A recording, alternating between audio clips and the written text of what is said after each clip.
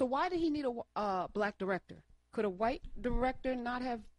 It's not color. It's culture. Explain the difference, because I think we're Steven in a space Spielberg right did Schindler's List. Mm-hmm.